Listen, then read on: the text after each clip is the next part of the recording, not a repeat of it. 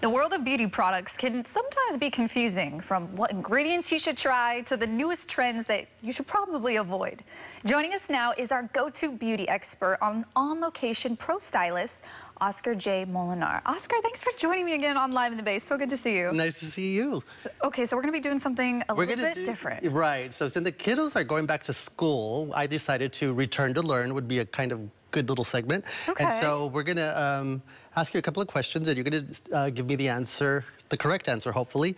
If the viewers at home can send their telepathy, if they know the the right answer to you, you know, maybe you'll get it right. Okay, well, that's great, because I brought my trusty little whiteboard here. Okay. And I'm ready to answer these questions. Okay. Everybody send me the good vibes, please, through the TV. All right, let's go. So, let's see, the first question is, there are 5 skincare products that you should put on your face to have beautiful skin. In what order should they be placed? I'm gonna name them, and then you tell me what order. So the moisturizer, the toner, the serum, SPF, and face wash. Okay, here we go. I know this because I do this every day. Name me the 5 one more time. So it's moisturizer, SPF, face wash, serum. Okay. And then I'm going to go. All right, so this is my final answer. Okay, so wash, tone, serum. You forgot the moisturizer. SPF. Oh, dang, you can't forget to moisturize. So moisturize and then SPF, always last. Okay, SPF always last. So do I get that one right? That counts as a point, right? We'll give it to you. Woo, 1 point, Olivia. Got it. That's pretty good. Okay. So the next question is, let's see, AHAs in skincare are used for A, clarifying, B, toning, or C, exfoliating. Ooh. Okay, can you maybe explain the definition of AHAs an are AHA? alpha hydroxy acids. Okay. And that's all I can give you. Okay, now one more time, what was the question? So are they used for clarifying, toning, or exfoliating? Oof. I'm gonna take a guess on this one. B. B, let's see, so no, toning, no. They're actually used, alpha hydroxys are used for exfoliating, and it's a natural way to exfoliate. So in your skincare, you want to have a little bit of alpha hydroxys, and that'll naturally exfoliate your skin. Okay, so keep an eye out, for everybody out there, keep an eye out for that as an ingredient. Yes, alpha hydroxy, there's several different types, and they're usually geared towards fruit, so you can use those to exfoliate. Okay, so I'm gonna do this. Oscar 1. Live 1. There we go. We're 1 and 1 right now. Okay. And true or false, when referring to clean skincare, we are referring to products that are chemical-free. True or false? True. That's my answer. True. It's actually false. Oh, no. The reason why is because everything has chemicals in it. So even we have chemicals in ourselves, so, you know, yeah. That's a trick question. It is a trick question. Okay, that is a trick question. I see the way that this game is going, Oscar. Okay. And number 6, let's see. All natural ingredients are good for you. False. Just kidding. Actually, True. you were right the first time. You were right the first time. It's actually false, because there is a gum that they take from a tree, which is natural, but it's also very bad for you, and they use it in salad dressings, and they use it in wallpaper glue, and it's not good for you. It's been caused some respiratory issues.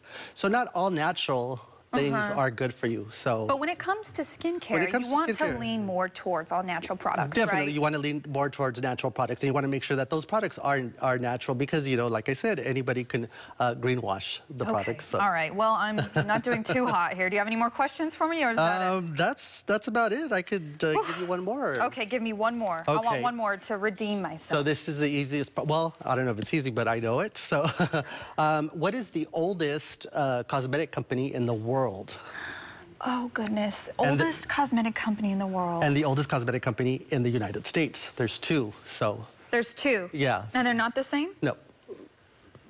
Okay. And these are the only 2 that I can think of that have been around since I was a little girl, but who knows? I'm going to say L'Oreal and Maybelline. Well, you know, good guess, but actually... In no specific order. But actually, Shiseido is one of the oldest cosmetic companies in the world.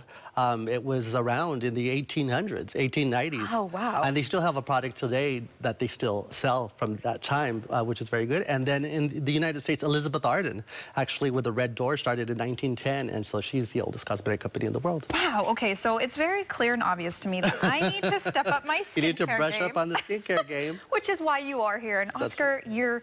You're a pro when it comes to skincare, beauty. What is one tip that you may have for us now that summer's ending and we're transitioning into fall? One skincare, maybe product or tip that you have? Well, I guess the tip for me is to get the best price on cosmetics is always look at the retailer, because I'll tell you what, a little inside secret is that every month, every week, there's going to be something on sale, and one retailer or another is going to have a free gift with purchase.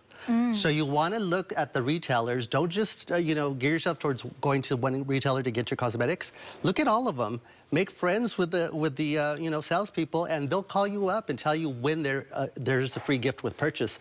But wait to buy your products when there's a free gift, because you're going to get more products. Oh, that's a really good tip. Yeah, Thank you. so, That's a little secret. You're right. So don't be, you know, loyal to just one retailer. Go to all of them and find out when they're actually in gift. And that's when you get your product. And that's also smart, too. That way you can try different products and know what works with your skin, what doesn't. Definitely, because you never know until you try the product. And if you want to know if a product is safe for you or if you're going to have allergies, always try the product on the forearm. You know, if nothing happens in 15 minutes, you're good to go.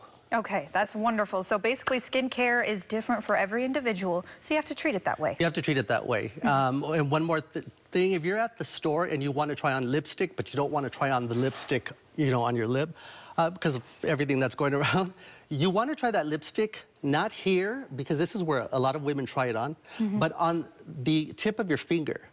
If you try that at home, if you grab your lipstick and put it here and here, you're going to compare them, and they're going to be two totally different colors. Wow, I didn't know So that's why sometimes you take that lipstick home and you don't like it. So always put the lipstick, test it on the tip of the finger, and that's going to be true to the color on the lip. As usual, Oscar, you are a beauty expert. Thank you so much for joining us here on Live in the Bay again. Thank you for having me.